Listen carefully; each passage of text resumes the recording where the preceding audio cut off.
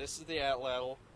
The spur, atlatl weight, the working portion of the atlatl, which is traditionally the atlatl is 24 inches long.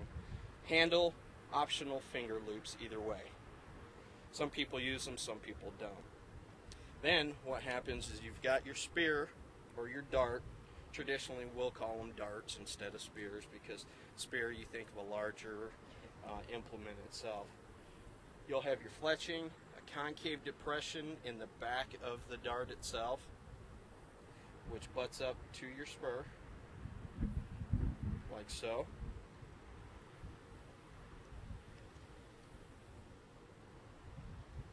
Pinch the side walls of the dart, and then it's just forward casting motion. Let it down.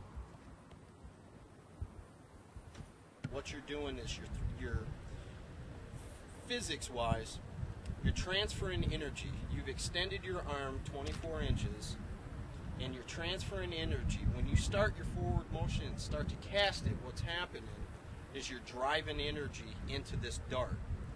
Then what the dart will do is as you drive that energy into the back of the dart flexes on it. When the dart flexes, it pops 3, 4 real good bows. Sometimes in some of the pictures that we've got, we've actually had these bend almost into a U shape, depending on how flexible the shaft is of this. So as that flex, that causes the energy to project the dart down the course. Locked and loaded, ready to go.